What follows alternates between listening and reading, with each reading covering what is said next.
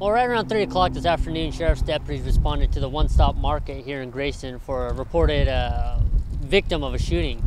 As deputies got on scene, they located the victim in the parking lot who was sitting inside of a vehicle.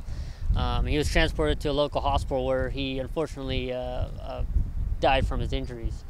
As detectives and deputies started investigating, they found out that the shooting actually did not occur here at the One Stop Market, but actually occurred nearby, near the river about a mile away. Detectives are right now investigating both crime scenes, the one at the river and here where the victim actually was brought to determine what exactly happened and how the victim was shot.